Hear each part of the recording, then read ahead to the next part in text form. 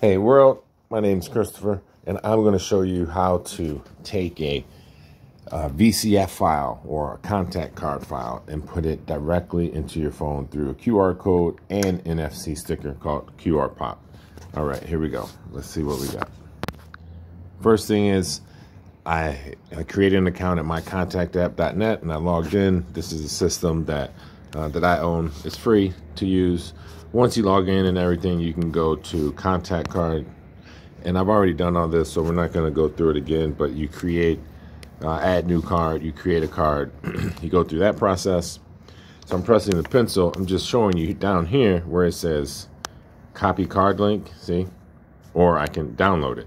But if I copy the link, then the link stays online. I like the link option because it's constantly whatever changes we make as iOS and Android and PCs make changes and we find out about it, we'll go and retune our contact card to make sure that it works the way we want to. Our contact card gives lots of flexibility and customizations for the web links. You can personalize the links. You can have just a name, or you can personalize it so it can say, Carmen's Real Estate.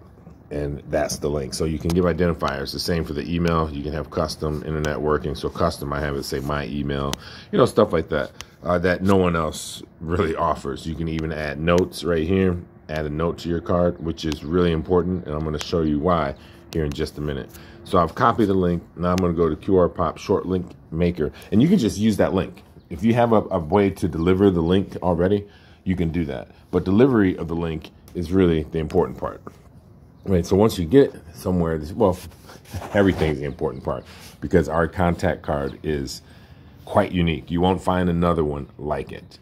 Trust me. When you make a card in iOS or Android and you share it, it may not be cross-compatible. And I challenge anyone that has an iOS or an Android, but particularly iOS, if you go into the website section and you create an identifier, and so you name the website like, personal or home, and then you share that to an Android, it will go away. That identifier will go away, but not with our system.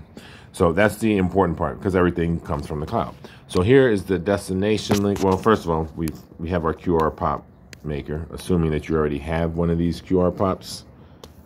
You're just going to log in, go to QR Pop, and then destination link right there. Put in that link that you just copied from the clipboard, and then hit the save. And now I'm going to show you when you scan what's going to happen. And we're going to use this QR Pop. So QR Pop looks just like that. It's a lovely morning. Check this out here. Now I'm going to scan the code. And look how fast that picked up. Scanning, and down here, it just downloaded my contact card. That's how easy it is. But let's say